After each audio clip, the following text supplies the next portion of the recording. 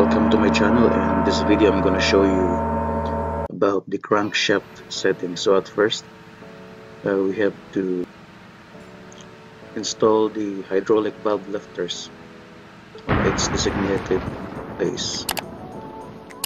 This is the camshaft, and put some oil before we are going to install the hydraulic valve lifters for lubrications. So every time na mag-install po tayo ng internal part ng engine, so kailangan po natin i-lubricate nyo to make sure that there will be no frictions during the installations, and also for the first starting po.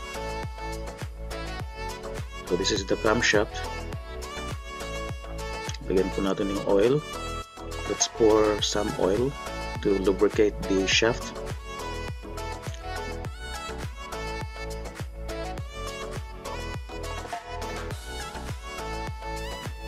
And carefully align to the hole or to the housing.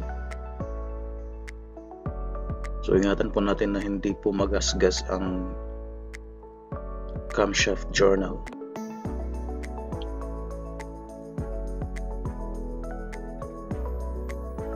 Dahan-dahan lang na ipasok, huwag biglain. Alright, so pagkatapos na naipasok or na-install ang camshaft, so rotate the camshaft both back and forth and feel the smoothness of the rotation of the camshaft. Siguraduhin lang po natin na walang hindi rough yung ikot pag inikot natin yung camshaft. Susunod is yung lower main bearing. These bearings are standard. These are the lower main bearing. So it is already installed, and see to it that oil galleries are perfectly aligned. Yung nasa gitnang butas. Iyan naman ang bearing lock.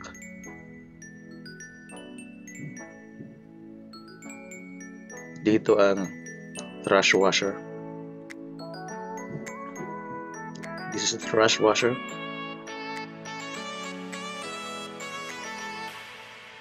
So the plane surface of the thrush washer will be placed also in the plane surface. So just like this, ang groove ng thrush washer will be facing outside.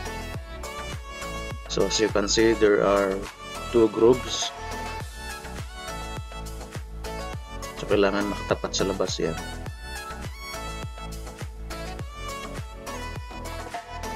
So we have to remember po na bawat engine model ay may katumbas din yun ng engine design, bawat engine model.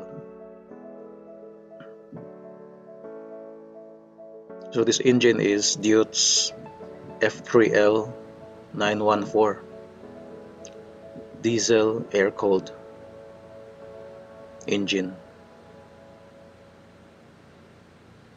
So set na po natin yung crankshaft.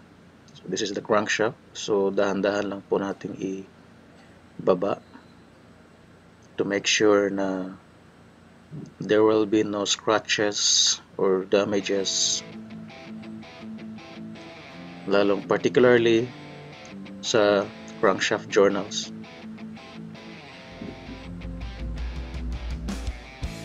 So let's do it slowly.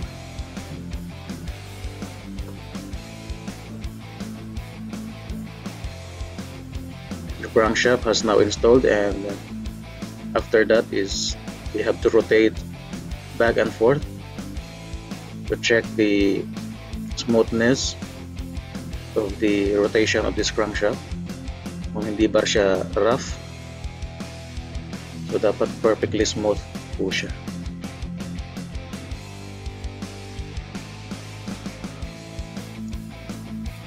And then check the end play. Dapat po talaga may end plate. Install na po natin ang main bearing cap.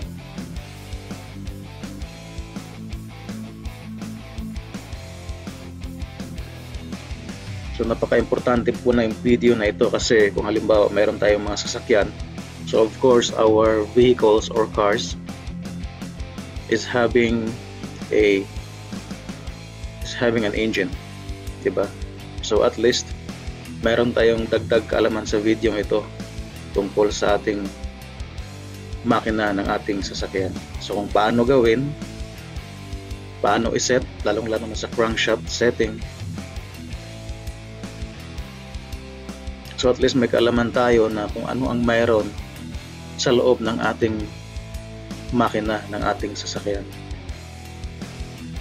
So wag po natin kaligtaan na maglagay talaga ng oil, especially na mag-install tayo ng mga internal parts ng makina. So, lalagyan po natin yung brush washer.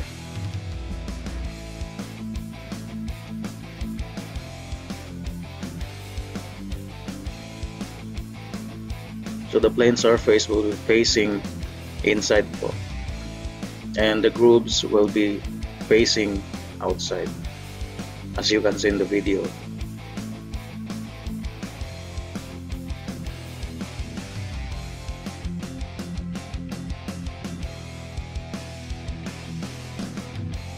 Lubricate po natin yung bolts bago po natin i-install ang main bearing cap.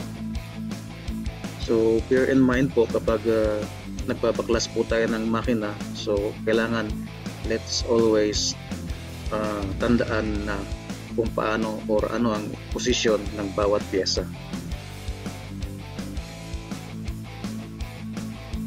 So worth it po ang video na ito kasi dagdag kaalaman po natin, lalong-lalo na sa may sasakyan. So bawat sasakyan may makina.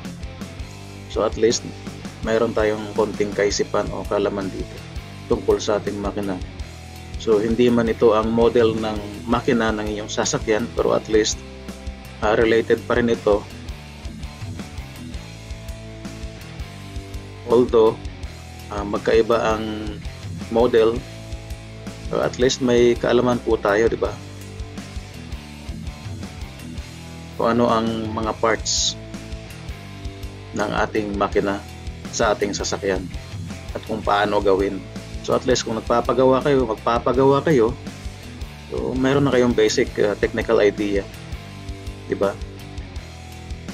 Mahirap kasi yung magpapagawa tayo tapos alam naman natin ngayon meron ding mga technicians na mechanical technicians na talagang napakawais na kahit hindi pa sira, sasabihin sira para na lang mapalitan ng bago at saka may komisyon sila sa tindahan. Meron din namang ibang mababait na talagang nag-a-advise pa sa mga customers. So pagkatapos na install yung mga bearing caps, so i-torque na po natin. Mayroon po siyang accurate or specified torque ng main bearing cap bolts.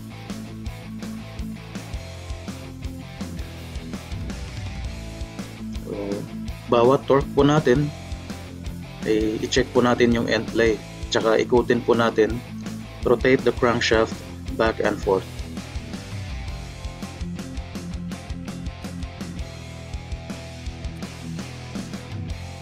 So salamat po sa panonood. Thank you very much for watching my video.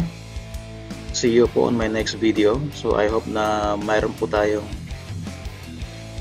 nakuhang dagdag kaalaman, technical ideas or knowledge po tungkol sa video na ito. Huwag po natin kalimutan na i-like and subscribe this video for my channel. Thank you very much guys for the support. Mabuhay tayo. God bless. Keep safe and Ingat po tayo lagi.